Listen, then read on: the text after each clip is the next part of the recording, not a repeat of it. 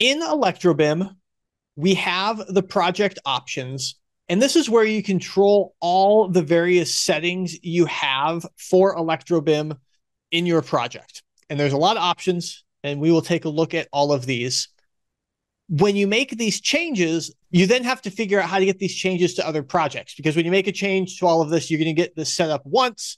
You want to have it all configured for how your company likes to work, and you don't want to have to make these changes in every project. There's really two ways you can handle that.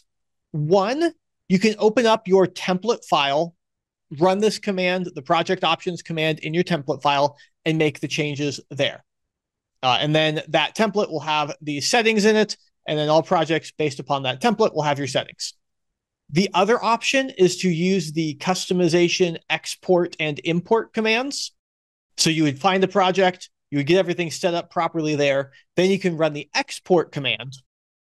When you run this, you have choices for what you are actually exporting and where you're exporting it to. So you give it a file location that you're going to export, and then choose what you want to export, the various option settings, and then also some wire sizing and transformer settings.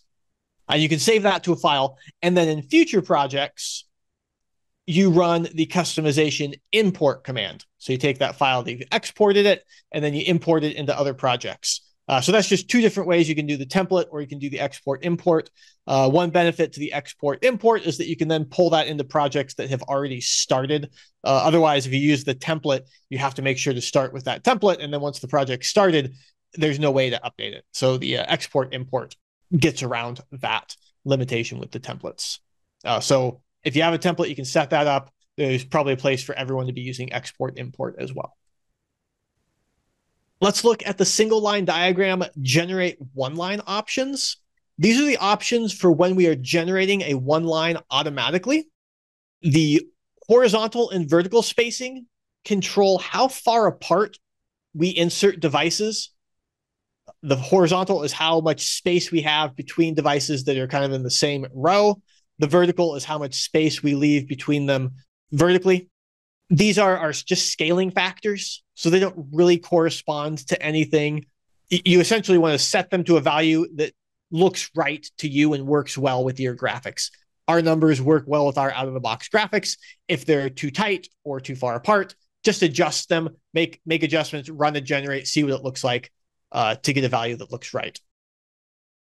Circuit sort order controls how the devices downstream are inserted. So all of these downstream devices, we have to decide what order we're going to insert these. And so the circuit sort order is controlling that. We've got three options. The default is the circuit number, so we just do them in circuit number order. We are going to go odd and then even by default. We can also do it based upon breaker size. So we'll do the large breakers first and then the smaller breakers after that. Or you can do by downstream equipment name. So we'll do alphabetically. So you have options for how we're going to lay out those downstream panels. Finally, we have all of these default graphics for all of these different configurations and types of panels and branch circuit devices.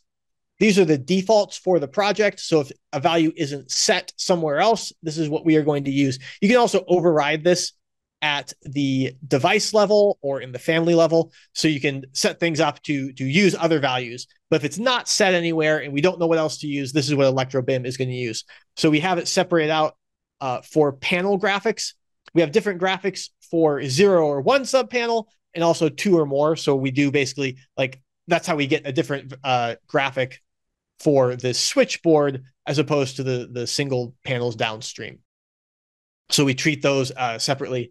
And then transformers, we have the same option. You can have different graphics depending on how many things downstream of the transformer. By default, those are the same, but you can split those out.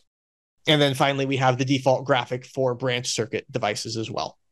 And these are the project defaults, and then they can be overridden. For more complete details on how the generate one line works, we have another training. Go take a look at that for demonstrations of how all of these options work. We have these options for controlling how that generate is going to work.